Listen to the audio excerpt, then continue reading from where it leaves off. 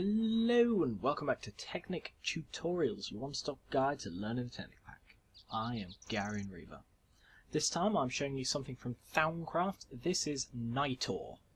For this you will need a thalmic infuser, redstone and glowstone dust. And you only need one of each. And place them in there, and it's a very quick process and it produces Nitor. Nitor serves as a Thalmcraft replacement for torches. If you right click with it, it places a flame that acts as a source of light.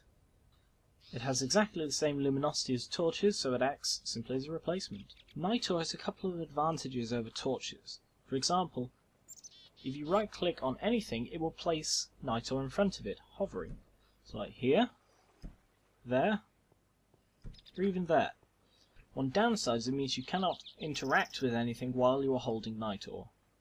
Perhaps the best advantage that Nitor presents is that it can be placed underwater and will not go out.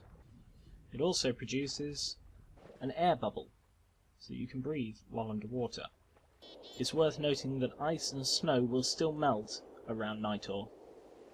To remove Nitor, simply left click on it once, just as with a torch, and it will drop the item. Thank you for watching. If you have any requests, please send me a YouTube comment and I shall endeavour to take a crack at it. Also, if you have any requests not to do with the Technic Pack, please let me know. Catch you later.